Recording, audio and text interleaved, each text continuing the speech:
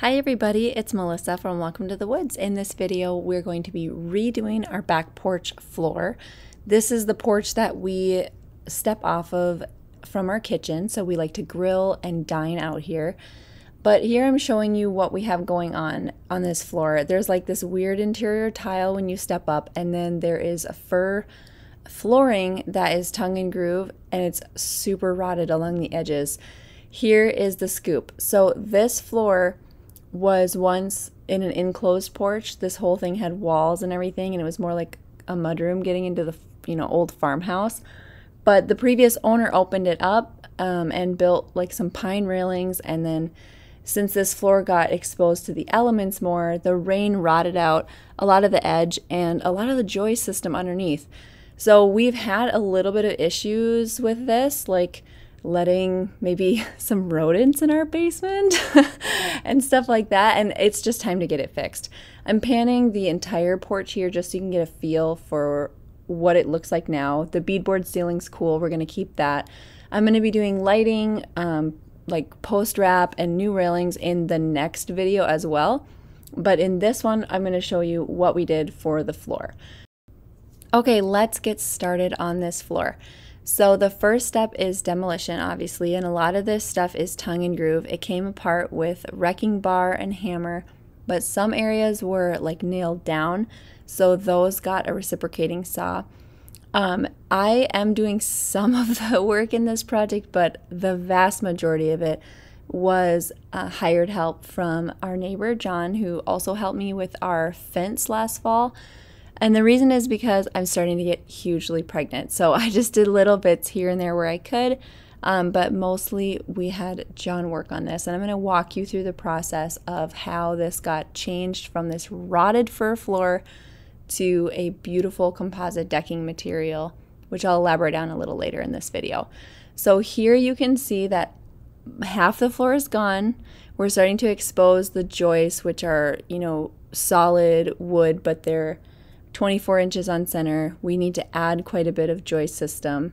And here is my awesome handy neighbor. He is using the reciprocating saw here to get that nail out that's underneath our siding. Fortunately, the new siding we had installed is installed at like a height where the depth of the floor we're taking out is the same as the depth we're putting in, and we don't need to adjust anything or add any molding. Once everything was actually demolished, we could see the scope of the rot, and it was actually worse than I was expecting. We're going to be adding in not only extra joists that run 12 inches on center for the composite decking, but we are also going to add sister joists on what was currently in the front, where all the rot happened along the edge and gets exposed to rain a lot. They didn't used to have green treated wood when this joist system was originally constructed, so a lot of this wood just did not withstand the elements outside. Prepping to lay the new floor took 2 days, and here you'll see John measuring 12-inch joist centers, moving the 2x8s where we needed to go, and then screwing them together. We were both surprised when we took it apart to see that the 6x6 posts that hold up the ceiling don't actually go all the way down to the cement footings. They just rested on the previous rotting fir floor.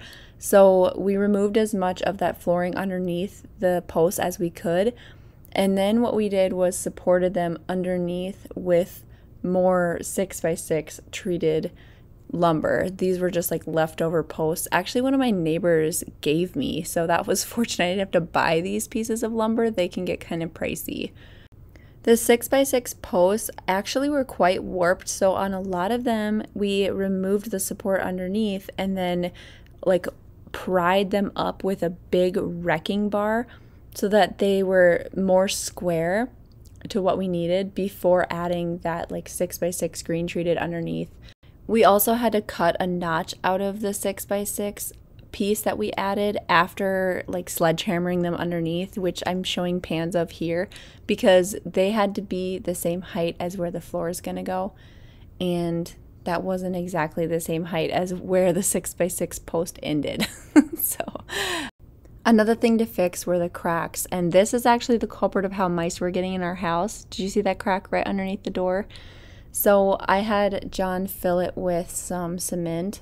There were actually quite a few cracks in these cement footings, but in general, we thought the integrity of them was fine. We just wanted to prevent cracks where, rodents or insects can access under there.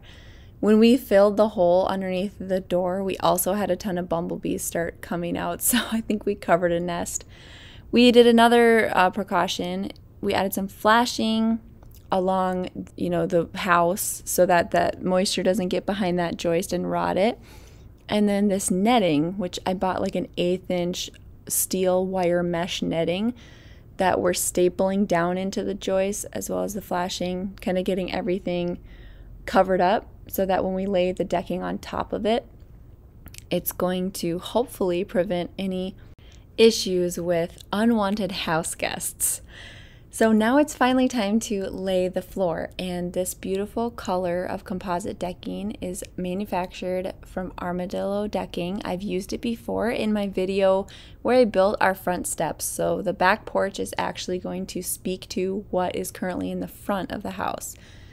The decking is so easy to use as long as you have your prep work done. So building the joist system was important because this stuff is made from 95% recycled plastic. It can be heavy, but it's also a little bit pliable, so it needs a lot of support for it to feel sturdy to walk on.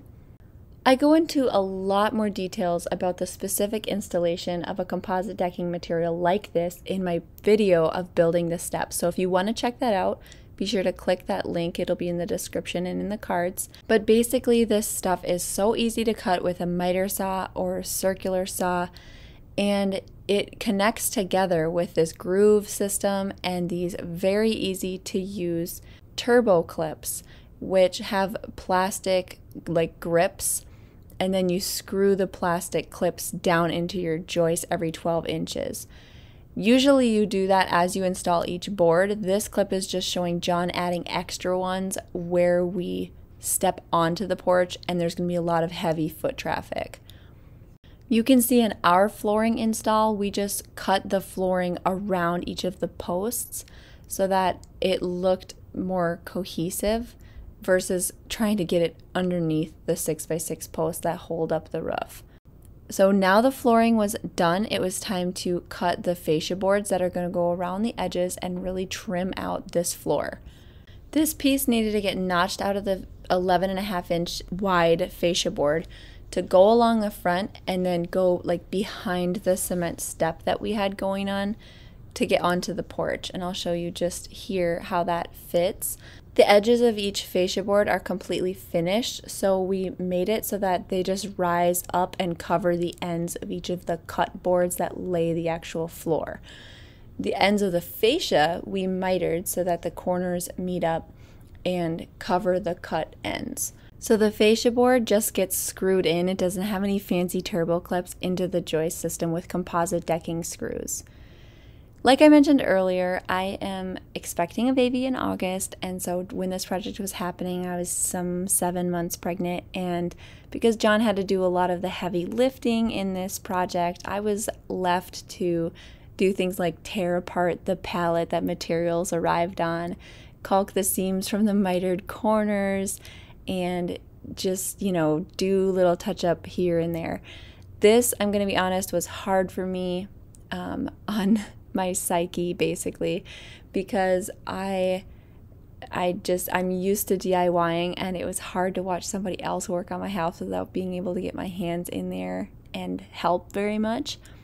But I think that I couldn't be prouder with how the flooring actually turned out, and I could still do things to beautify and celebrate this upgrade to our home, like planting flowers, and actually I threw a party that the porch got used excessively, like shortly after it was done, and that was really great. So here's a little close-up. You can see the turbo clips installed between each piece of the decking, and then the wire mesh that's underneath protecting the underside from any issues.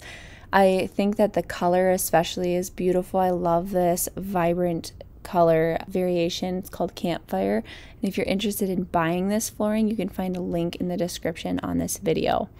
The install of this type of project is actually really straightforward, especially when you have a simple rectangular porch like I did. And I'm amazed that even though it was so easy, it just created such an upgraded feel. Now we don't have any sponginess or rot, and I don't anticipate having that issue anytime soon because we constructed with pressure treated materials, and this composite decking is almost maintenance free. I think we're going to be using this porch a lot more now, and I'm excited to show you guys coming up how we also did the railings and post wrap in my next video. Thank you so much for watching, you guys. If you loved it, then don't forget to let me know what you thought in the comments. If you've done a project similar, I'd love to hear your experience. Be sure to subscribe and stay tuned for more from Welcome to the Woods.